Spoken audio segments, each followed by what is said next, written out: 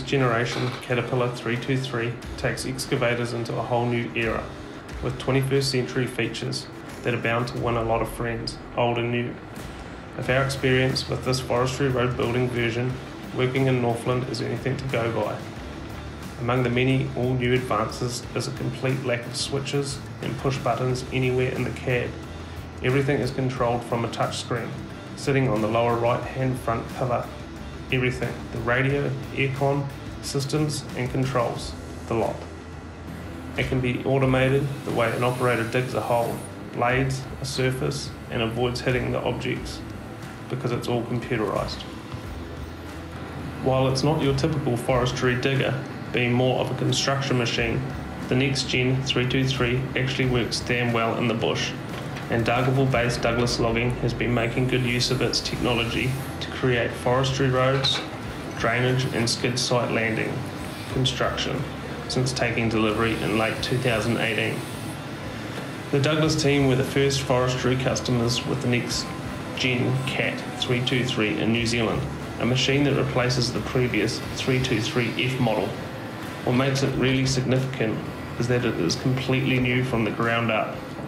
In fact, the next gen 323 is the first full redesign of the 20-ton class CAT machines in almost a quarter of a century. By starting with a clean sheet of paper, the design engineers were able to introduce a raft of new technologies into the next gen diggers to make them smarter and easier to use, like getting rid of all the fussy switch gear that clutters the cab and replacing them with a single interface. This makes for a very clean and streamlined interior, even if it does feel unusual to be sitting in a machine without any buttons to push or switches to flick.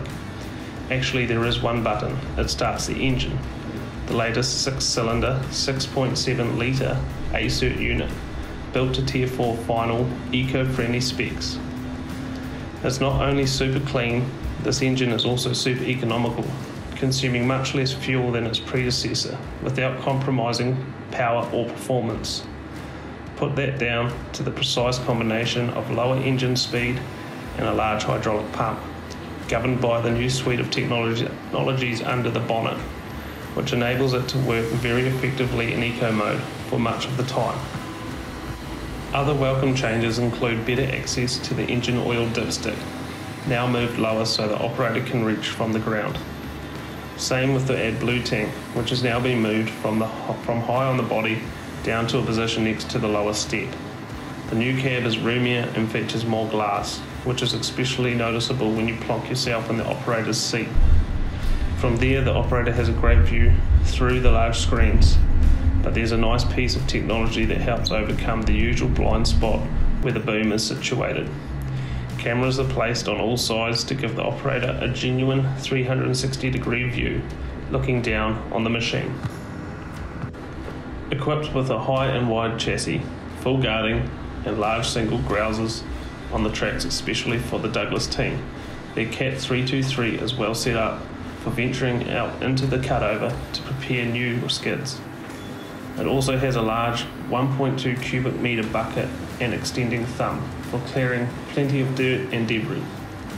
Through the new generation of electronics, an operator can now build roads and pads to very precise measurements and avoid hitting anything, thanks to the automated sequences that can be easily programmed into the machine by the operator.